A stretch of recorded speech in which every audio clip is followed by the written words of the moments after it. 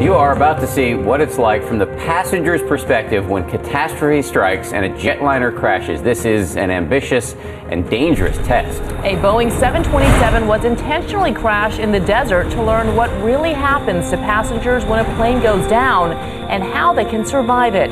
It's part of Discovery Channel's Curiosity plane crash, and ABC's Neil Karlinski has the story. You're watching the final moments of one of the most dramatic one-way trips ever recorded. Don't need no seatbelts no more. This Boeing 727 is being deliberately crashed into the desert. On board, more than $500,000 worth of crash test dummies, 38 specialized cameras, sensors, and a crew of incredibly daring pilots wearing parachutes. Minutes before impact, they bail out of a hatch in the back of the plane. Jumpers away, jumpers away. Then, the huge jetliner careens into the ground. A horrific yet survivable crash that tears the plane apart.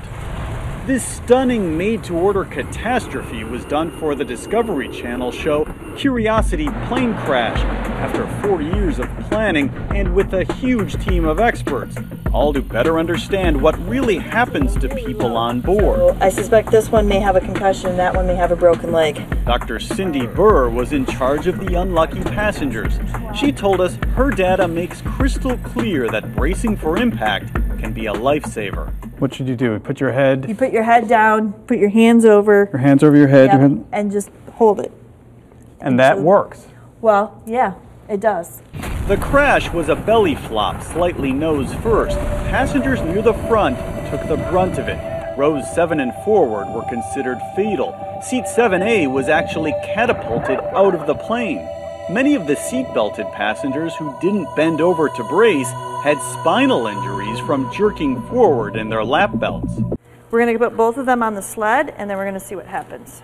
And she showed us something else in her lab, a simulated mother holding an infant on her lap, a familiar money saver for parents everywhere.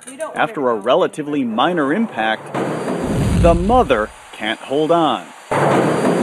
Even though she's done the same thing as a parent, Dr. Burr says having a child on your lap simply isn't safe. There's no way. That impact is so severe, there's no way you could hold that child. The plane crash revealed other things too, like the tremendous amount of debris that can be deadly to anyone sitting upright. Also, how critical it is to be able to make your way out fast. Generally, sitting within 5 rows of an exit gives a passenger the best odds. That was quite possibly the most spectacular thing I've ever seen in my life. The science of destruction. A picture-perfect crash, a wrecked jetliner, and a treasure trove of new information about what it takes to survive the unthinkable.